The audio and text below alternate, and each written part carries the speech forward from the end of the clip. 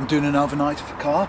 As you can see there, got my pod set up, and importantly, because I can't get bank sticks in, I like to sometimes just fish off bank sticks, nice and easy. But I need the pod tonight because it's a very hard concrete base that I'm fishing on. So I've got the mud feet, which will give me some stability. I've got about an hour or so before dark, got this set up.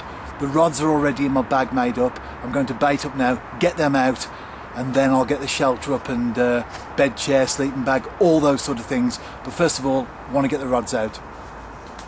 I'm going to be fishing balls of bait, as you can see there. It's a mix, also some boilies in as well. I'm fishing lobworm 14mm pop-ups, so I've put a few in with a mix. Going to mix them up. Once I cast out, then I'm going to catapult some bait, some of this mixed bait, around the area, rather than the other way around. So if you put your bait out first, particularly on an overnighter when I'm just intending to cast out and not recast every 5 minutes, if I do it the other way around and I get it in the wrong place, I have to keep recasting, so it's easier to do it that way. I'm not fishing with a marker float or anything like that, so this is the easiest way. Well, that's ready to mix into little balls now. You can see there it's nice and loose, so it's not firm, so when it does go out it'll actually hit the water and then break up, so it'll form a sort of a baited area really for the carp to move in. I'm not keeping my bait in one tight spot. I want it over a fairly decent sort of area, maybe a living room size, so that as the fish patrol, quite a warm night, water temperatures quite decent, as the fish patrol and move around, I want them to get in and then start to feed, and of course find my pop-up. That's the plan anyway. First rod ready to cast. The bait is in there.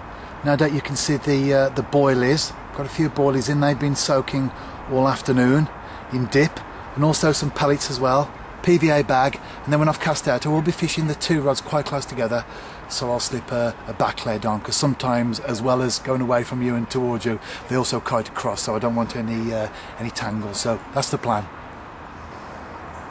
I'm now catapulting the bait out, as I said before, and this is my catapult. As you can see, it's been well repaired and well used over the years. Just bending down to get some more mix, and I've had it to a good number of years. Reminds me of the episode in Only Fools and Horses when Trigger says that he's had the same broom for all those years, although he's changed the handle and he's changed the head a few times. And that's the case with this catapult. The actual body's the same, but the elastics and the pouch, they've been changed.